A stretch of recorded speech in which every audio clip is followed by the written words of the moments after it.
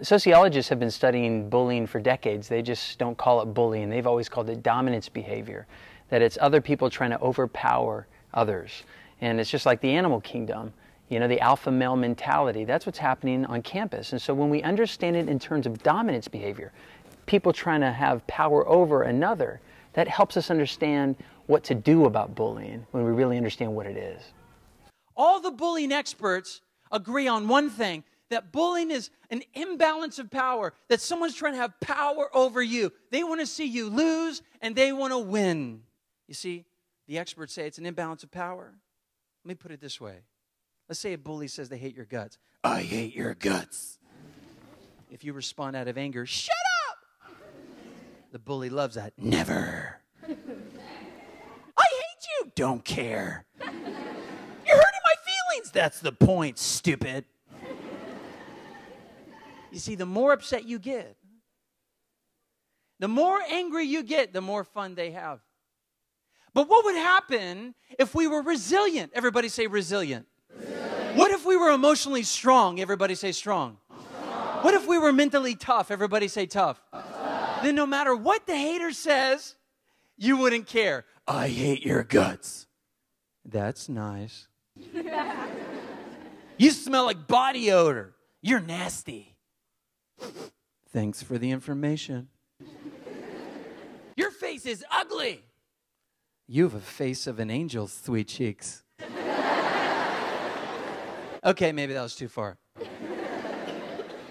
But how awesome would it be if you, the victim of relentless teasing and taunting or bullying, decided to not get upset, to have tough skin, to allow the hateful, mean words of others bounce right off you, and not care what the other person says.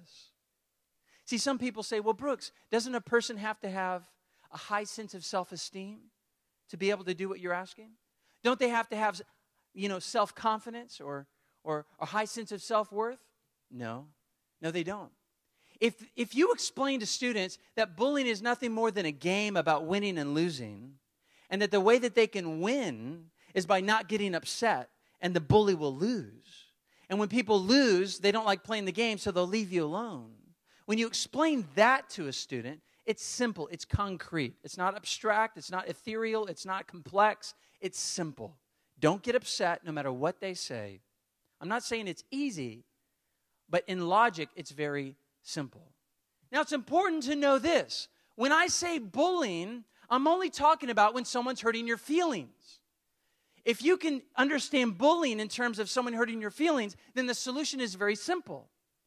But some people think bullying is more complex than hurting your feelings. They think bullying is like violence. Let me make it very clear. When I say bullying, I'm not talking about when someone punches your face.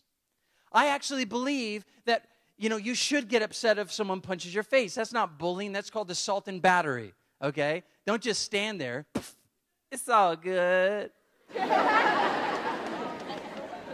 No, dude. If someone straight up punches your face, get upset. Why? Because that's a crime. That's not bullying. It's a crime. And crime should be punished. And if you ever feel like your life is in danger, you should be protected. You should reach out for help.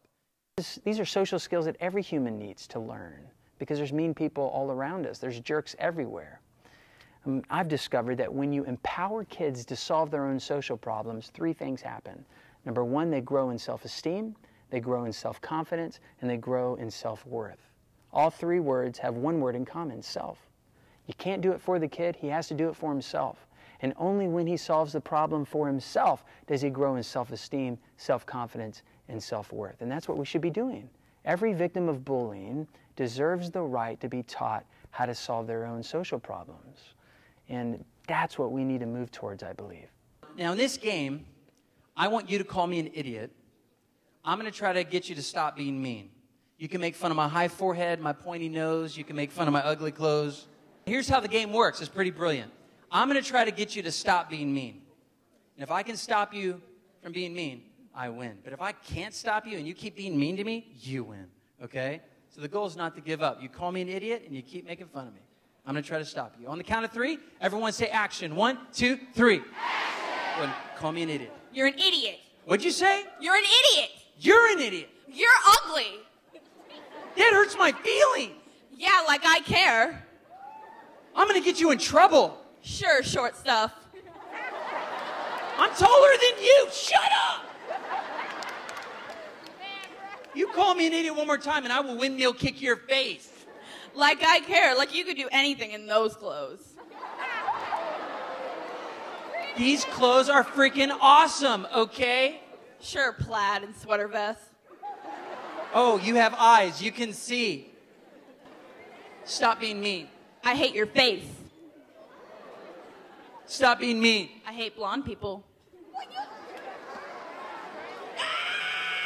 All right, give her a big hand clap. She did great. All right, now hold on. Good job. All right. I tried to stop you. I couldn't. You did a great job. We're going to play one last time. Same rules. You can call me an idiot. I'm going to try to stop you. Don't let me stop you, okay? You keep being mean to me. You think I can stop her? No. All right, I'll try. Here we go. On the count of 3, everyone say action. 1, 2, 3. Go ahead and call me an idiot. You're an idiot. Oh, you think I'm an idiot? Yeah. Yeah, sometimes I do stupid things. That's true. Yeah, you do. You always do stupid things. I know. You're so smart. You're so lucky. Yes, I am. You're awesome. Thank you. And you're not. I know. We established that. Cool. Look, my happiness is not based on whether you think I'm cool or not. I'm going to be happy even if you hate my guts. Okay. And I'll always be nice to you, sweetheart. Okay. No. Isn't she lovely? Thank you. You're welcome. I won. Give me a big hand clap. That was awesome.